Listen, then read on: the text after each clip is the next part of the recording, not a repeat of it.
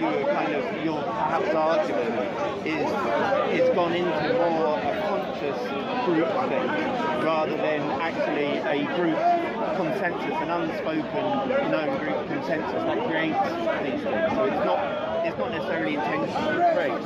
Your argument might be that Islam is the structure that humans need in order to progress as a society, and perhaps. Well, even before that, I would say anything from God. Okay. But also because without Islam, you might fear or think or believe that society would descend in a moral way. However, well, you can have a stable society without. But what I was actually speaking about is you can't have objective morals without God. That was my main point. But in practice, what does that mean? I mean, that's a bigger argument as well. But actually, even within Islam, society is descending. It's only the best when Muhammad was here, and it's a built-in descent by prophecy. Yeah, I mean, having dissent or not having dissent, that wasn't the main crux of the point. The point I was trying to get to is that from an agnostic point of view, if you try and look purely at history, you can't derive from there morals and imperatives for what we need to do in the 21st century. And without God... The commandments are a natural law, they're not God-given.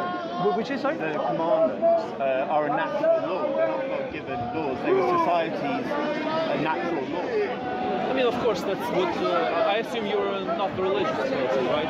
You're not a religious person. I mean, of course, that's what you would say. He's going to say the opposite. It's just my words against yours. It's not because it depends what perspective you come from. Because if you come from a perspective of, I'm not sure, are you agnostic or? No, I'm non-dualist. Sorry, non-dualist. What does that mean? Yeah, that's a new one. Non-dualist. What does it mean? I believe. Are you a monist then? I believe everything is perfect right now. Oh, I see. What do you mean?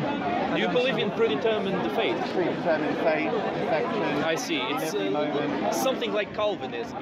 Calvinists it's believe in predetermined fate. I believe basically this universe is a intelligent or spiritual energy. So it's an intelligent energy without a duality. So no good or evil. Okay. But is that really right?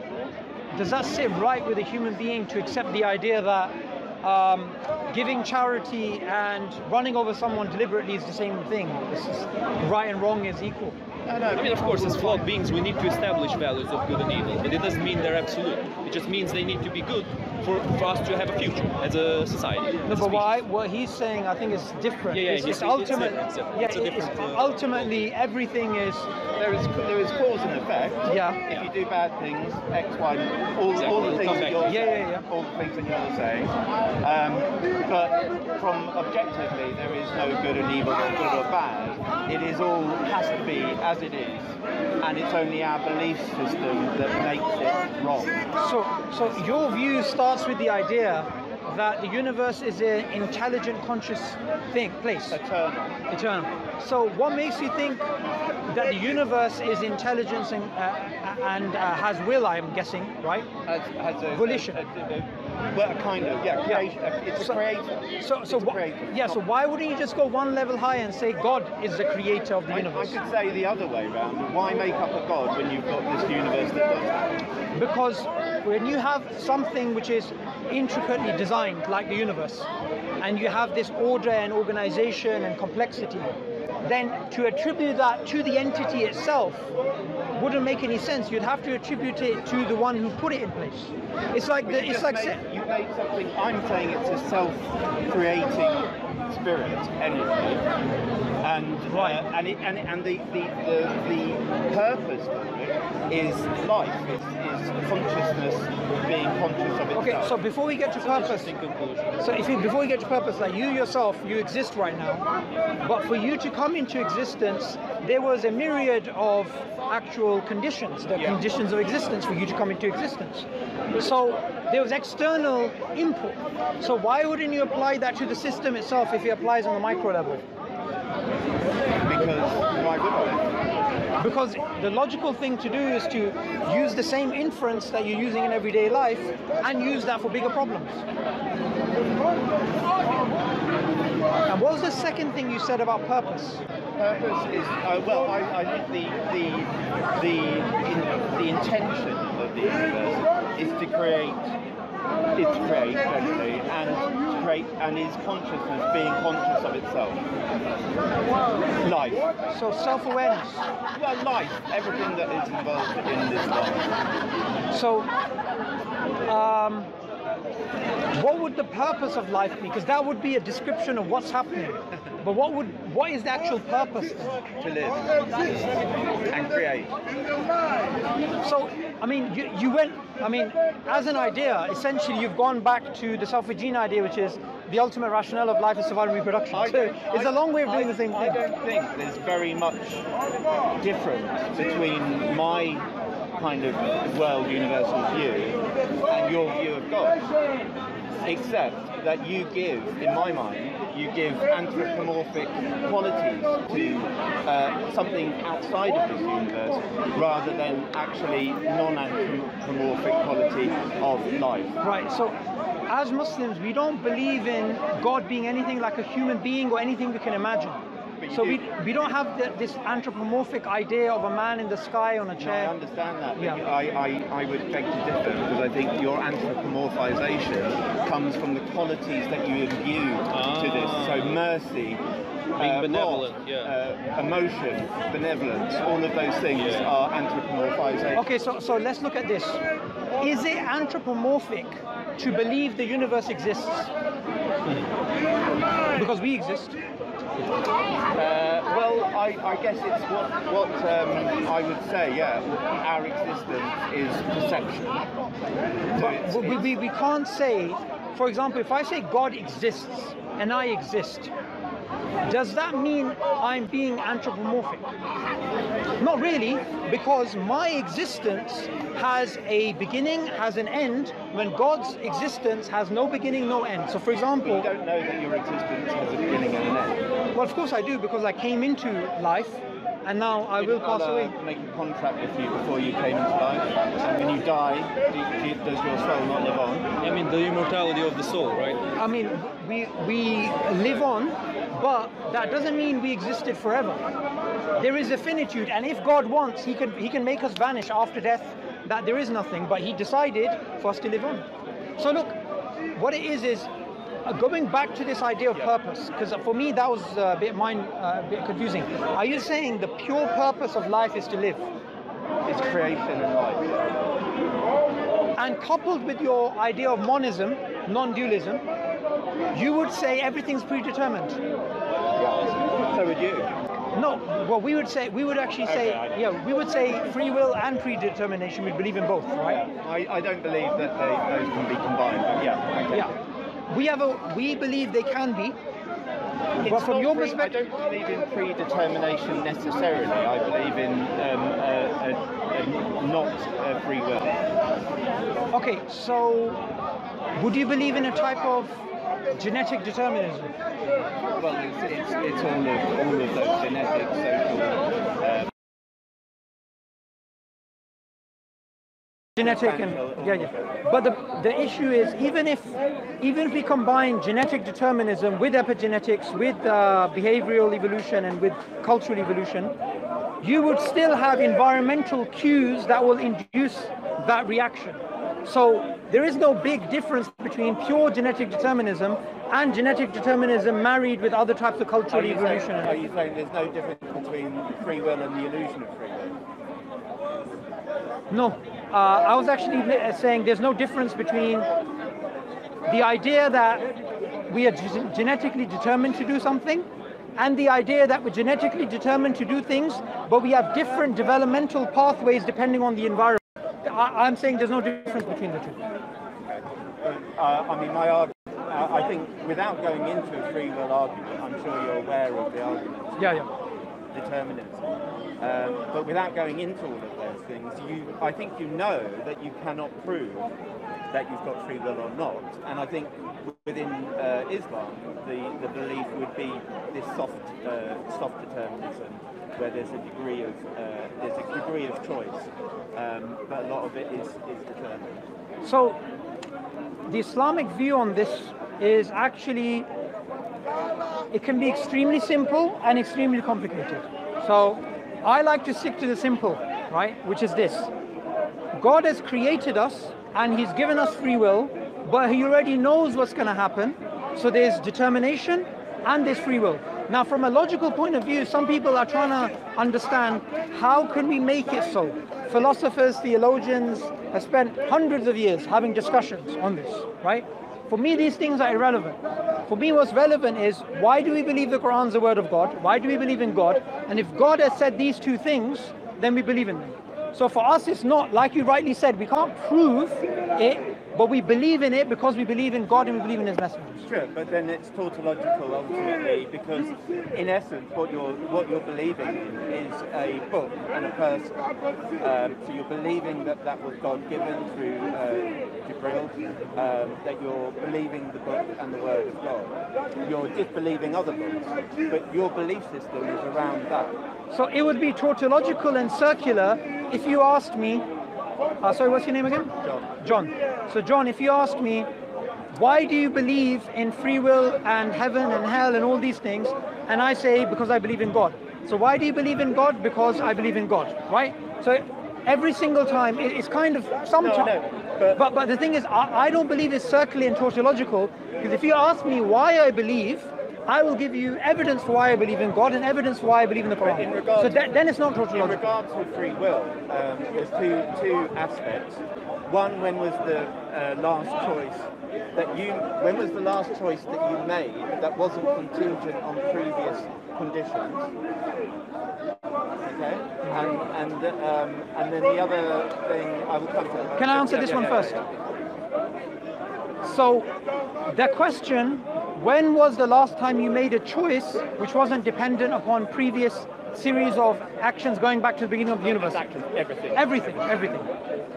I would say it depends on what worldview you begin off with. So if you're a monist, if you're a non-dualist like you are, then you would say there is no such. If you're a dualist like I am, like I'm a dualist. So I believe in the soul, and you can call it, I mean, in the Western philosophy, you used to call it ghost in the machine. But we believe in the soul, and we believe that the actions of the soul are independent.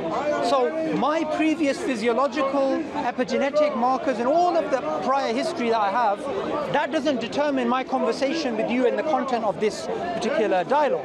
But from a monism point of view, non-dualist point of view, you would say, I'm simply saying this because I have no choice. But what you're saying is your soul is what's making the decisions. Yes. And what determined your soul's character? Okay, so we believe that God created the souls, and the soul by their nature, the souls by their nature are good. And it is us who has the ability. When did you guys start? I'm not sure. I need to film this.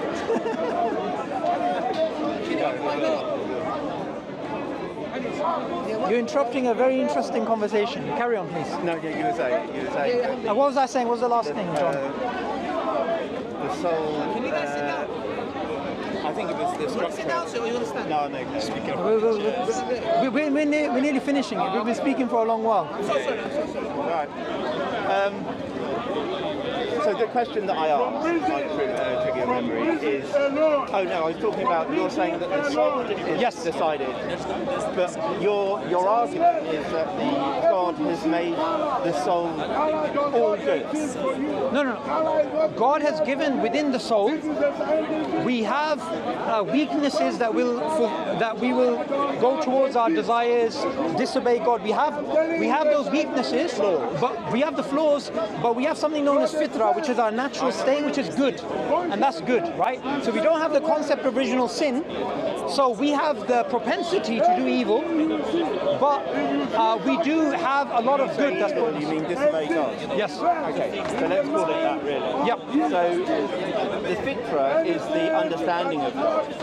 The innate understanding of God and right and wrong. And the soul is being created with flaws, in contrast to the fitrah. Okay, so this is where the distinction can be confusing, right? So rather than calling the fitrah something else and the soul something else, just call it either fitrah or soul. It would be irrelevant. How do you mean? So there's a whole discussion in Islamic epistemology about where is the fitrah, right? I don't want to get into that. What I rather get into is whether we want to use consciousness, fitrah, or the soul, just call it one thing. I don't think that works with what I understand of the Islamic perspective on the fitrah, on the soul, and on the body as well. Okay, Because so the fitrah in itself, in its qualities, is the same in everyone. yes, So it's the same nature, it's the same nature, yeah. So but it's not the same essence. It's the same programming. Yes. Same programming, yeah? Same programming, but everyone's soul has got different flaws and talents. Everyone has. Okay, when God created all of mankind, He said to all of them, "Am I not your Lord?" And all of the souls said, "Yes, we testify." So that was before birth. That was before birth. Yes. I said it was before birth. So before birth. So when we come into this, Immediately we can't remember. no, we believe that a reminder from God, then we can. Okay. So, for example, No, but go on with Yeah, it. yeah. So, yeah. So when it comes down to us and us being free agents in this world, we believe we're accountable for our actions, and God has given us a way that when we do something wrong, we recognize it deep down, and when we do something right, we recognize it deep down. And when someone reminds us of God, it reminds us of that which we already know. So one of the analogies which I like to think about is, this is actually an analogy in, there's a book called The Divine Reality. It's probably going to be in there anyway. The analogy is about when you're a child and you have a toy, right? It's a favorite toy, you haven't seen it in decades or whatever, you go back to your old house, open it up and you see it. And you may have not seen that for 20, 30 years or whatever, and you instantly have this thing. So the fitrah is deep down within us, and Like an archetype. sorry? Like a Jungian archetype. Yes. So spiritual experiences, using your reason, these different avenues can awaken. But I'm not, I think going into the description of the fitrah is one thing. I'm talking about the relationship between the fitrah and also the creation of the soul. So my argument really is about the fact that you're saying that Allah has created souls with built-in flaws and weaknesses. Okay, by flaws we mean propensity to make mistakes. To disobey us. Disobey. And the fitrah is the programming of the substance of Allah, the understanding of Allah, the understanding of The understanding of good and bad and worshiping All of those things. Yeah, so the fitrah calls to something that's good, and your soul, your nafs, it can call you to something bad. So and everyone has an unequal. There is an unequal beginning. well, this is also another point which is discussed by Islamic scholars about the type of tests and trials one person can go through, another person will not find difficult. For example, I'll accept that. yeah, so for example, somebody, they'll have a weakness for wealth. Another person will have a weakness for status, right? So they'll have different challenges, but each person also has the capacity to overcome which the other person may not. So overall, it's an equal test. I think in Islam though as well.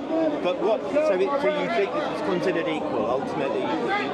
It's considered equal. It's fair. It's fair. Everyone's got their different disability, and they've gone on a race. And when you they've got the fitrah, and they've got their body, which is part of that disability as well. It's part of that story. Yeah? Is there a difference between the soul and the body? Yeah, of course, we're physical. Well, no, I'm never saying. You know, is the body a product of the soul? The body, if you like, for lack of better terms, it's a vehicle, right? So those vehicles are unequal as well. Of course. So that's part of God's way, isn't it? So this is all this kind of programming, and then He lets out humans with their soul, their fitra and their body into the world and sees who obeys him and worships him and follows his word. And even out of Muslims, very few, I think it's in either the words of Muhammad or the Quran, I think it's the words, is that there's quite a small percentage of people who go to heaven, even of Muslims. We believe everybody that Everyone would have the chance, but in No. reality, In terms of Muslims, we believe all Muslims, everybody that testifies to the truthfulness of God and of his messengers, that they will go to paradise, and the evil Muslims, they will burn in hell for a particular period of time. However, people who've never heard the message, they will have a different test on the Day of Judgment. And we believe that on the Day of Judgment, nobody's going to say God was unfair to me, right? And look, when it comes to the idea of what you're trying to get to is God is unjust, right? To some extent. Yeah. There's so much programming, and there's so many ways to trip up for humans, whether you're Muslim or you're not Muslim, whether you're Christian or Jew, and people are still born into Judaism, and they may be ignoring Muhammad's message, or may be aware of it. You know, these are all challenges. The tautological belief, I think, that happens. It's not. The one that does happen is that it must be right because God made it. Yes, that's not tautological. And also this argument is covered in the Quran. So when Moses goes to Pharaoh and he says to him, I'm God's messenger, and here's the evidence why I'm God's messenger, and you should release the children of Israel and all of this. Pharaoh goes, what about the people before me? Which is, well, they didn't receive your revelation, you know, and he tried to distract the conversation away to people who've never received the message. And Moses gave him a simple reply, which is the same reply that I use when people ask me this question, which is, my Lord knows best about them, meaning God created them, so God knows all of the variables and all of the contingencies and all of the presuppositions and limits and all of the actions that they're going to be doing. So from God's perfect perspective, no injustice will take place. And within that, the way he works with Satan. Who works with Satan? Allah. God doesn't work with Satan. In Job.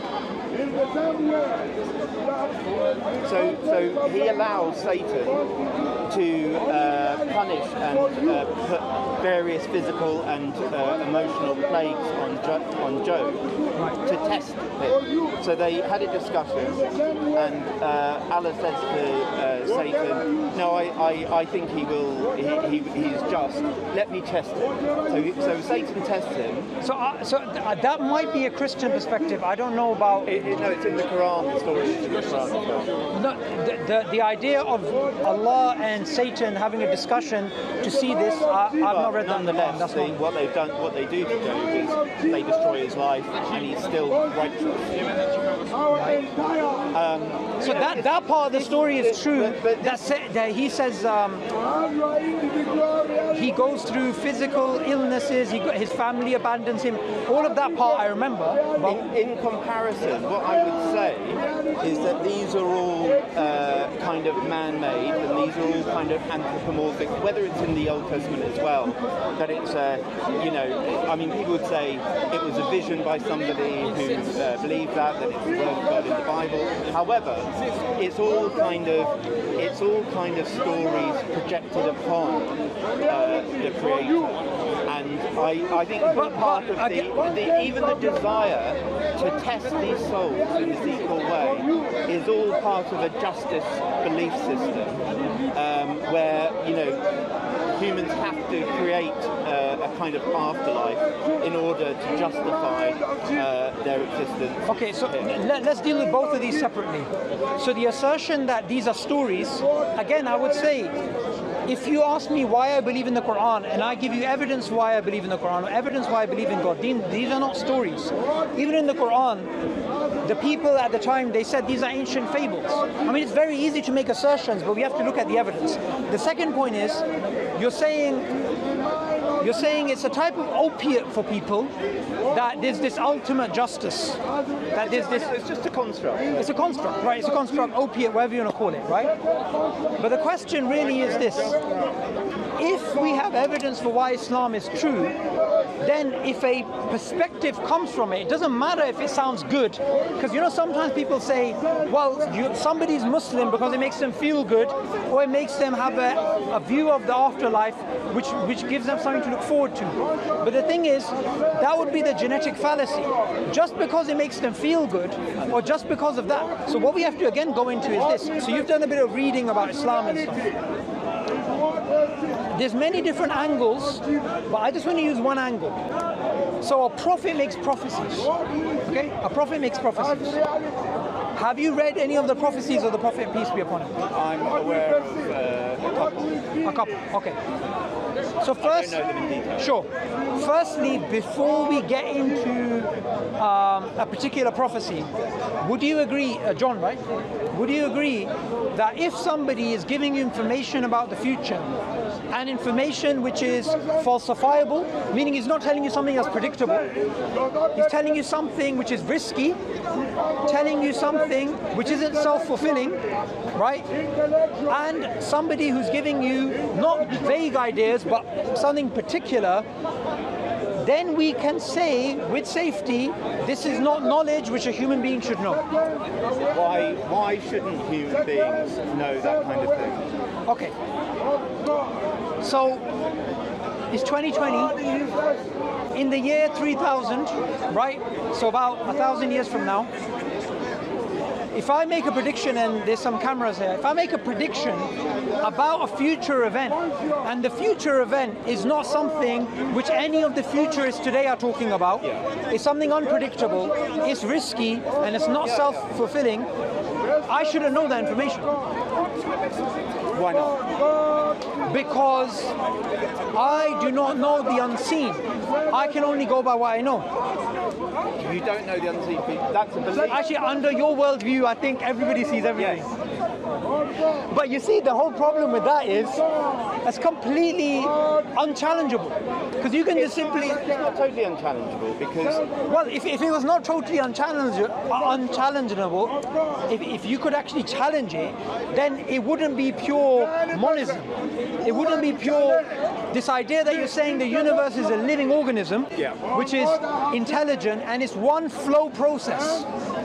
Then I didn't think there's one flow process. Energy. One energy, right? It's a spiritual energy, one energy. Spiritual energy. Then from that perspective, anything is possible. Exactly. Yeah, so you can't say it's challengeable because it's not. No, okay, well, the thing is that if you would say that Muhammad was the last prophet, so if I wheeled somebody in and they made these predictions for a year's time, which met all the conditions that you say, and then they happened, how would you integrate that into your worldview? That's a good question, and I think fundamentally I would have to go back to my own epistemology and look at this. So if there is a truth I believe in coming from a source, and there's somebody else who's making a completely contradictory claim, then I have to at first pass accept the idea that they both can't be right. So I believe in the coherence theory of truth. So truth is what coheres with what's out there in the world. Your statement coheres with the state of affairs. So if two people are making two different statements, then I have to know with certainty they both can't be true. That's a self-contradiction, right? So one of them is truthful, one of them is... Islam would say that was impossible. Sorry? Islam would say that was impossible for a human being to know something like that. It's impossible for someone to know something like that unless God gave them that information. But it's also impossible that God will give them a prophetic information according to Islam. Give someone new? And non-Muslim. Okay, do you know what? This is where things get a little bit tricky, okay? So we believe, and you may like this, I don't know why, but I get a feeling you like this because of your previous, what you're saying. So we believe revelation from God has stopped except in the form of dreams, right? So if a non-Muslim comes up to me and says to me, in the future, I saw a year from now this will happen or that will happen, or if a Muslim comes and says it to me and that thing comes to be true, that's theoretically possible from an Islamic perspective, because Pharaoh saw true dreams. A non-Muslim and not dreaming. And from an Islamic perspective, that's impossible. So if I meet you and I just go and I just tell you these things. Okay. So can I make one more caveat? Yeah. Sorry, John, but there's one more caveat. So we believe in the jinn, which you probably heard of, and the jinn, they can give human beings information of future events, but we believe that they mix lies with truth. So if you come to me, you may give me one event which is true, you'll give me a whole bunch of events which are not true. So overall, I know that you're inspired by the jinn rather than inspired. And if it was all true? From Islamic perspective, it's impossible for you to have information. Okay. So that goes back to the question. Are you about to tell me something? No. Are you worried? So how would you integrate that then? I would say logically that would be impossible under my worldview. Yeah, but if it happened, how would you integrate it? I would say you have to re-question everything. I would have to accept that this view that's coming is a lie, and I would believe in Islam, and I would try to, and there's no such thing as a perspectiveless perspective. I would be biased using the Islamic perspective, and I'd find faults in this way. Either, for example, it was a hoax, it was this, it was that, but I wouldn't step back and say, right, I'm agnostic. I mean, look, there's a lot of people who would say, I'm going to be objective, I'm going to step back, and I'm going to not be biased in any way. I would say I'll definitely be biased, and I'll prove this wrong. I think, but that is quite difficult as a position. But I understand it has to be your position. I believe it. It has to be your position. Yeah. Because it's life and death for you. It's truth. No, but the decision to believe in a different construct of reality versus an Islamic construct is life or death for you. It's not life and death. Well, no, if you apostatize because of it, that's it within your existing worldview. That's death. But that wouldn't be the adjudicating factor. For me, what would be most important is what is true. But you're saying, but you'd be so super biased. I'll give you an example. If you were even with all of that bias, you still found that it was true. No, look, it's kind of like this. It's like saying, what if you can find a square circle? What if you can? What if you can? For me, that's not possible. There is no square circle, right? So for someone to come with a worldview which contradicts, as an example, say in the Quran, it mentions the story of the Exodus, it mentions the story of Moses, and he saved the children of Israel, Pharaoh drowned. Say if I go, and I don't really know about this, but say I go meet a bunch of Egyptologists, and they say no such story exists in the history of Egypt, in ancient Egypt. And they say, in fact, Jews never came to Israel. And all of the testimony that they have says the opposite to what the Quran says. I will still believe in the Quran and I'll reject what they're saying. And I'll find the evidence for why this is true rather than accepting what they're saying. Why? Because human beings, and I'm sure you appreciate this, let's go back to Thomas Kuhn, right? You always have a paradigm and then you have another paradigm, and paradigms are what? Dualist. Not dualist, not dualist. They are dualist. No. They are. That's not my interpretation of Kuhn. My interpretation is these paradigms are incompatible, and to change from one paradigm to another is not something that you can do objectively by stepping outside of both.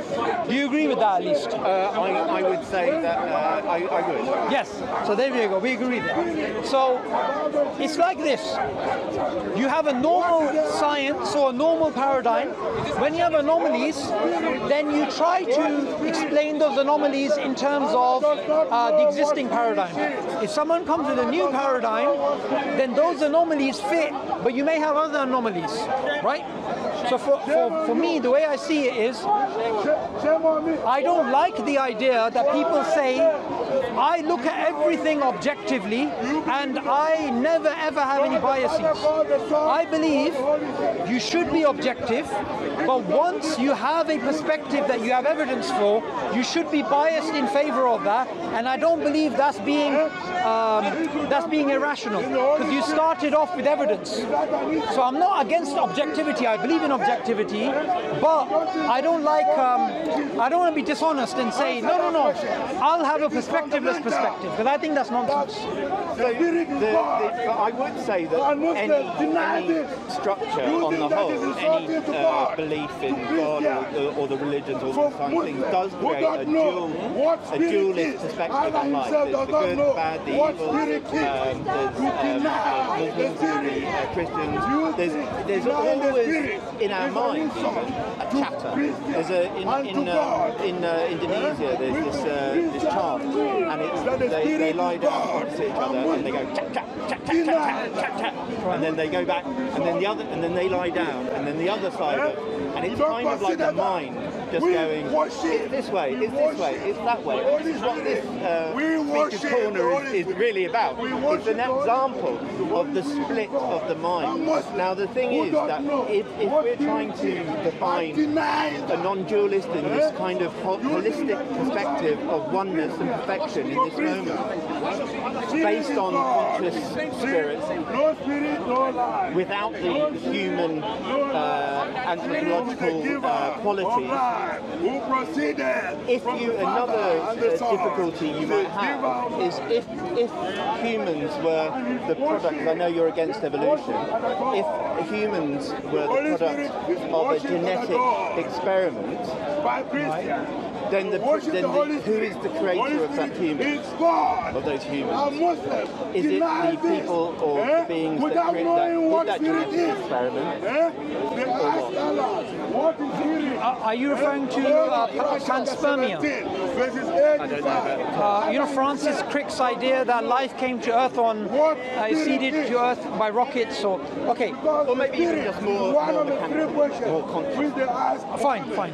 I mean, that's still some form of panspermia, right? Intelligent life elsewhere in the universe, right?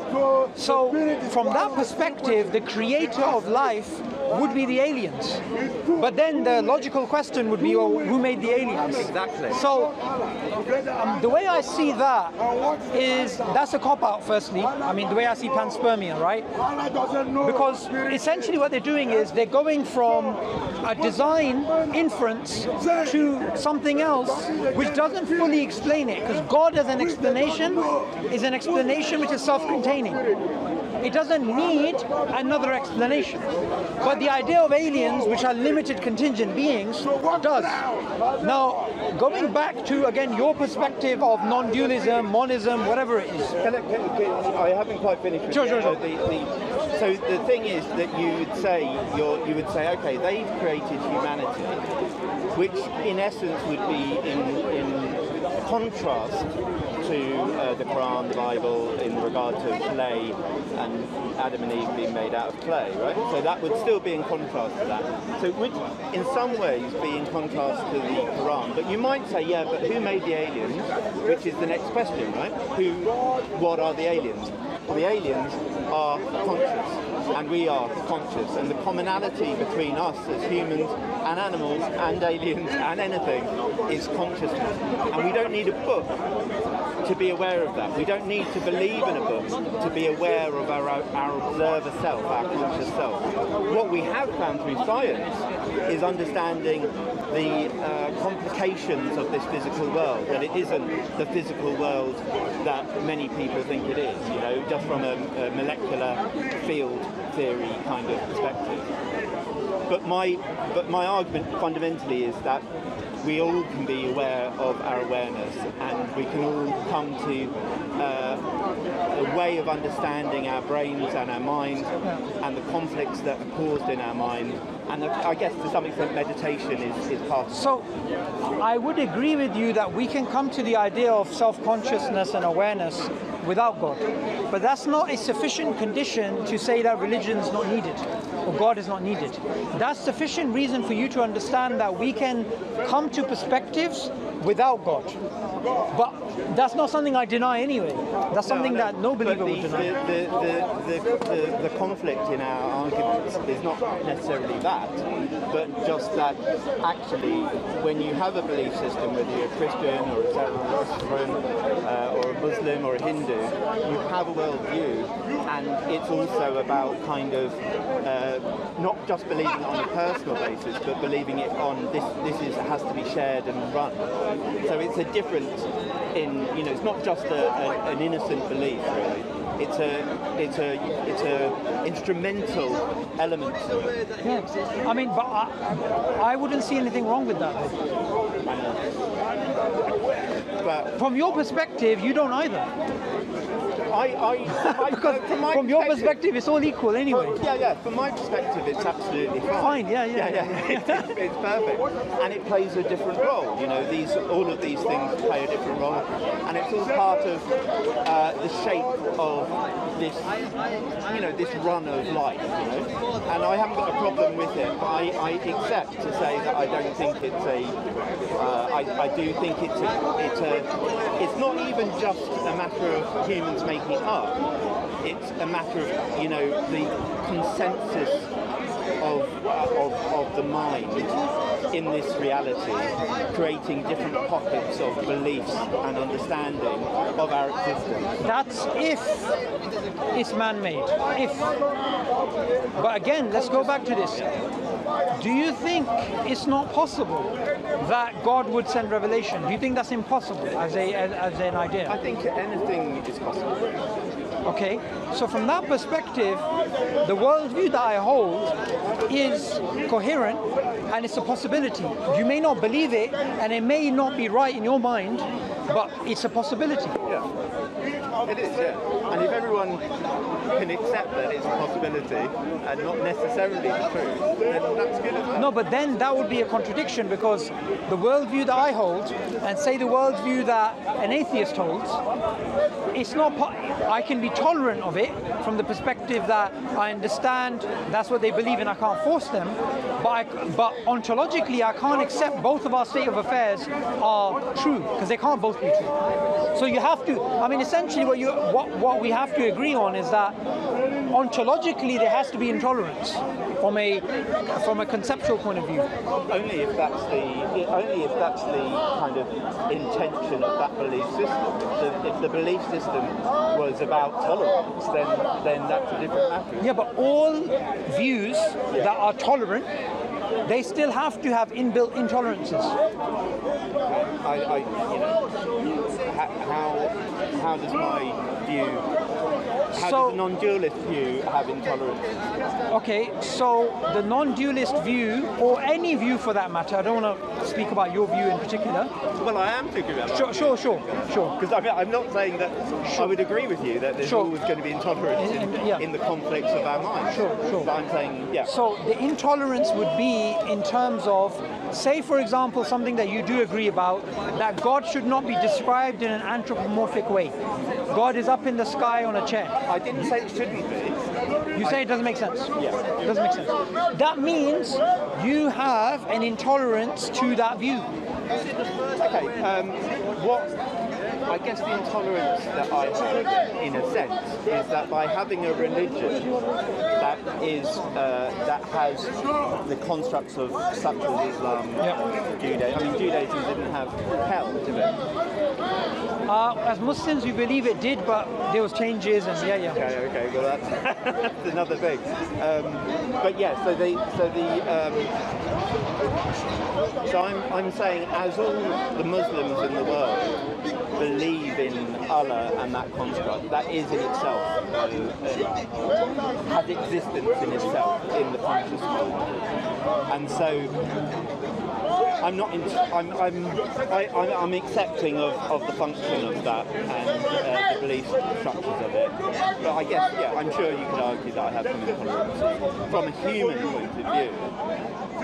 but not absolutely from a non-dualism. So my mistakes, anything I've said is good, is from the universe.